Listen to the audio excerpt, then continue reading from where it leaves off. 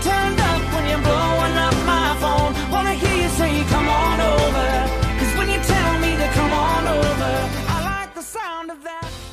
Hey guys, welcome back to my channel. This is Miss Nikki_L.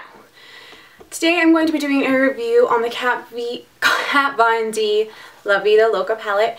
I purchased this palette a couple weeks ago and I had done an initial like first impressions review on it, but unfortunately I lost the footage and or it wasn't that great of a video for just keeping it real here. And sorry if I keep touching my hair. I keep seeing it in the viewfinder and it's not cute today. It's being, I don't know. Anyway, I still wanted to get this video up because I have a lot to say. Well, not a lot to say about it, but I just wanted to get it up. Anyway, so looks like this. It retails for $59 on Sephora. Right now, again, it is out of stock, but it has been going in and out of stock like almost all the time, as well as you can probably find this on eBay. This has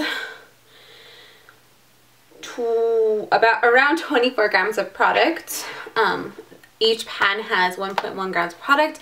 It comes in a case like this. The casing is really beautiful.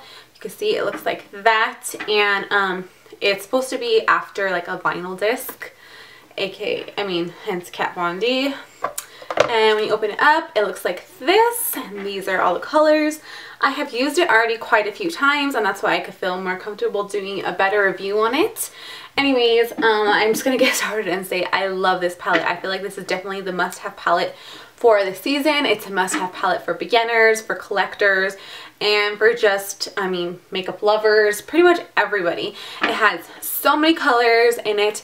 It has all these nice neutral colors. I use these colors almost every day. These colors are very equivalent to my Naked Basics palettes, and they look beautiful on the eyes. They're all super pigmented, super creamy, and none of them go on really chalky. And then they also have an amazing variety of colors. So there is 24 colors, like I said. And I want to go over the downsides real quick. I don't really like that this is so huge as it is. I wish it was more condensed into like a smaller palette, but I do think the packaging is pretty and I liked the idea behind it. It was it was a good idea, but something in me just doesn't like the spacing in this palette. And I think that's really one of the only downsides is just the packaging. I don't like also that you have to take it out, because I just feel like it's not very suitable for like travel purposes, because this could easily fall out of, this could easily fall out. You have to slide it out, so that's not convenient for me. Anyways, that's my whole opinion. If I could probably give this 10 stars out of 10, I basically would. It's like at a 9.75. I try to be as picky in products that I can be, but yeah, I always only review products that I usually basically like. So yeah, anyways, let me get into the swatches. It's gonna be kind of loud outside. There is some construction going on outside my house and I just don't have time to wait until it's over. So here are all the swatches. I want to point out that this are all the swatches without any primer at all. This is just a finger swatch on my skin. So you can see how freaking intense these babies are. There's Molder. Next we have is Stutter.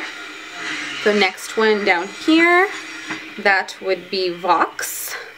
The next row, it starts with Lyric. Then we have Noble right here.